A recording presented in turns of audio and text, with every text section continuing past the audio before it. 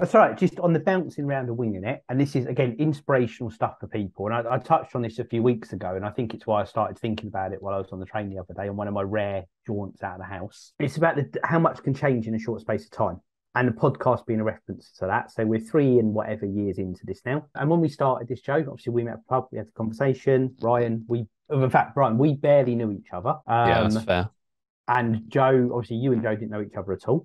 Joe, we kept in contact, but it was very semi-regular, wasn't it? Like 4 or 5 times a year, maybe. And sometimes it would go years without any contact. And now we've been 3 years solid of talking to each other at least once a week, as well as messages and everything like that. So that's all changed quite significantly. But for example, for me, I just moved into where I am now.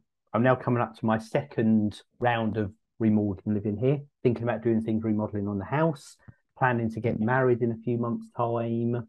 In a completely different career path now than I was then, which I wouldn't have expected.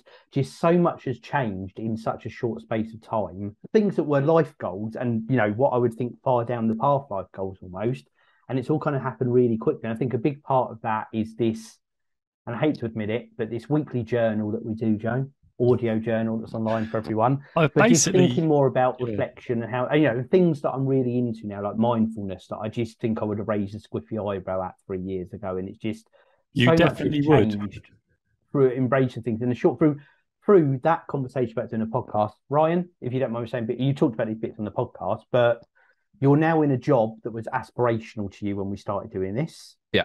You're in a position financially that I think you almost thought was unachievable to you when you started this. Yeah.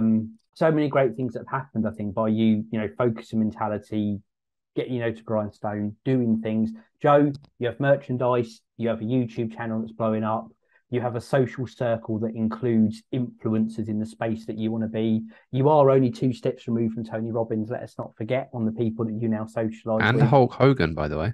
Oh, yeah. Oh, yeah. And I'm Hulk going to get Hogan. that. I'm very excited about this.